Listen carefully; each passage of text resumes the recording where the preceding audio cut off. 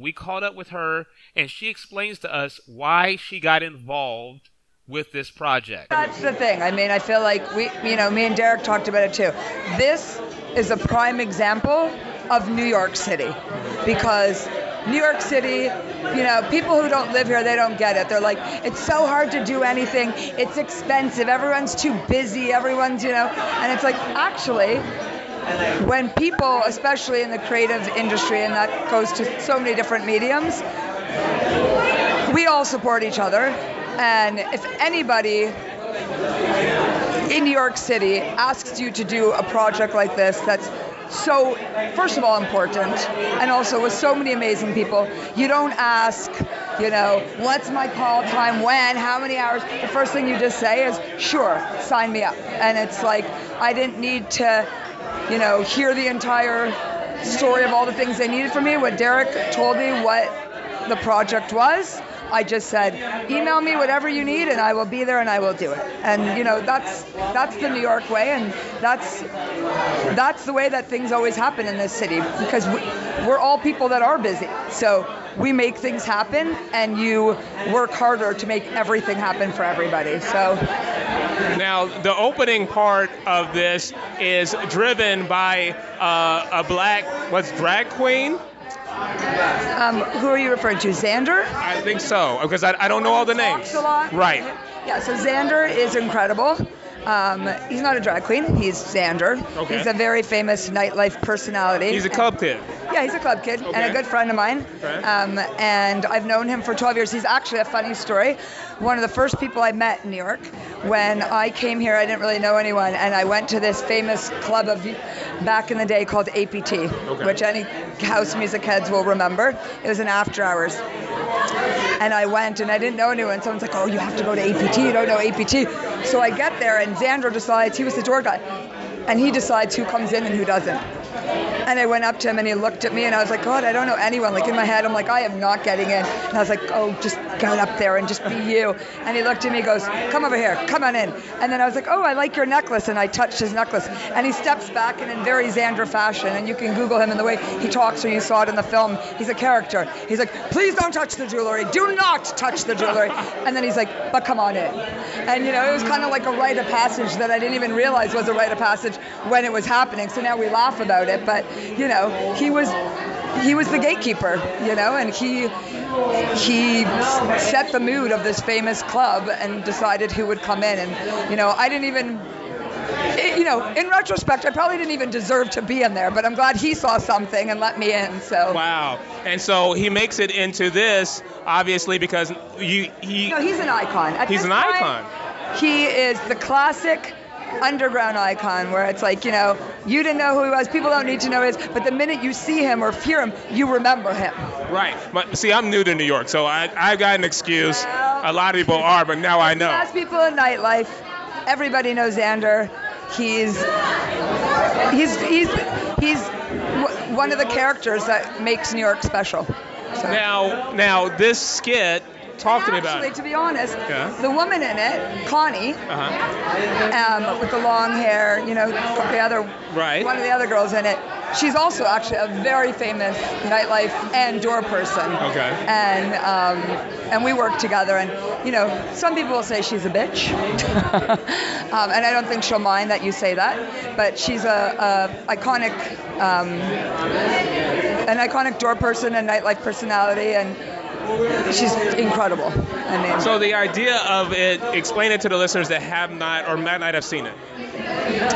So the idea is basically it's all in support and to raise awareness about the plight of LGBT people in Syria. And it's a specific case that Derek is helping with and Zerkova Vodka is helping with, where there was in Syria, they escaped, and they decided to have in this pageant, like a Mr Gay Syria pageant, and they felt that they were more free, and they, unfortunately, when they did the pageant, somebody put it on social media, and ISIS then targeted those 5 people who were identified in the social media to kill them.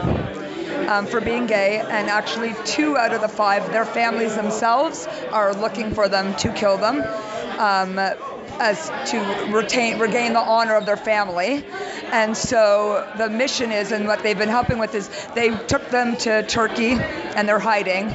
And so Derek and the Vodka Izerkova is helping with their legal bills and paying for them while they're in hiding to get them out, because right now there's basically a mission to kill these 5 men just for being gay. And so the film was, we live in this bubble, right, where these things are acceptable. So, it's a tribute to the Mr. Gay Syria pageant that they did originally. And we're also playing fun, because for us, when you watch it, it seems like such a fun, campy, really a celebration of gay culture and fashion. And, but really, this is exactly why there's death threats against these people, and they're in actual danger. So while it's a light-hearted and a fun way to raise support, if you really stop and think, it's so sad that this whole thing that we think is a beautiful thing and really fun and enjoyable is something that these people are about to be killed for. So it's very powerful. I just wanted you to explain it. Now, you say that we kind of live in a bubble about, in New York, and there are a lot of gay men in New York, etc., and gay people and LGBTQ people. However, we had 2 transsexual people in Bushwick that were attacked just the other day. Well, that's the thing. I mean, I think at the end of the day, it's not that I feel we've gotten, it's a long road, I'm proud of where we've come.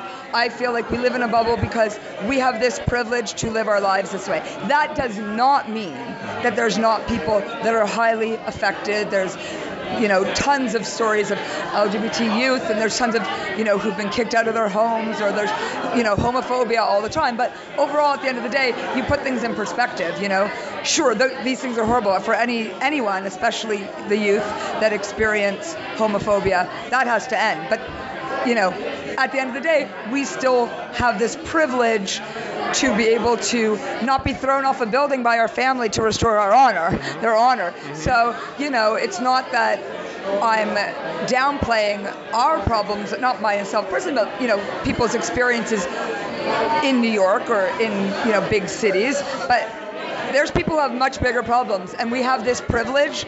So we should use our privilege to fight harder for people that have less than us, because there are communities in other, countries. In other words, this ain't Russia, this ain't Syria, this is not a lot of people. Okay. It's not, and it's like, I'm never going to say that to someone everyone's got their problems, and if you're, LGBT, you've got a lot of, for a lot of people, you have a lot of things, you might have a lot of problems due to that, but people have even bigger problems over there, and so if you can, you should try and help in any way you can. And Exactly. I didn't mean to cut you off. But speaking of Brooklyn, you've recently gone into Brooklyn with the Ladyfag franchise. Talk a little bit about that. It's a funny thing. I did a party in Brooklyn. I did a few of them. And now I'm working on some other projects. But the funny thing is I've lived in Brooklyn the entire time I've been here. For 12 years I've been in Brooklyn. And I don't have that whole Manhattan-Brooklyn beef that a lot of people have. I think of it as one big city. I mean, a lot of the young Brooklyn kids feel very empowered by saying they live in Brooklyn as opposed to Manhattan, and Manhattan's all commercial and, for the rich. But, this is still New York, and we're one bridge away. We're connected, Bridge the gap, people. If you want to fight with people, fight with LA. Don't fight with Brooklyn. Don't fight with Manhattan. Sorry, I'm kidding. I'm not fighting with you, LA. I'm just saying. Right. Manhattan and Brooklyn, we're one. Enough. Now, speaking of Manhattan, you've controlled and taken over the city with some of the most beautiful parties, with some of the most beautiful people in the world, period. End of story. Probably this is the most attractive city in the country, period, anyway. Tell me how Attractive's all relative. Everybody's attractive. Don't be that. But everybody's attractive. There's some good-looking people at my party. It's true. There are. So tell me how you go from clothes and selling apparel to Well, you Googled me. Yeah, I know exactly who you are. I told you. You know, some people come up to you and they say they know who you are, but I know who you are. A long time ago. Yeah, I used to sell vintage clothing, and that made me fall in love with fashion. But that was a lifetime ago in Canada, and I used to work with a friend of mine. He's kind of my hero. His name was Will Monroe. He was an activist and a party promoter, but more than anything, he was a community builder, and he taught me that nightlife is so much more than hedonism, and it's about building community and giving a platform to people and creating a safe space for people to be able to be themselves and be creative, and and so I came here, and that's what happened. This is not your stereotypical dance party though, because you don't hear like top 40 records. You know, I've done my research. That's why she's cracking up. I believe in music. I mean, I think there's a time and a place for everything. I have no problem going to a bar and hearing top 40 and or going to a gay bar, but that's not what my parties are about.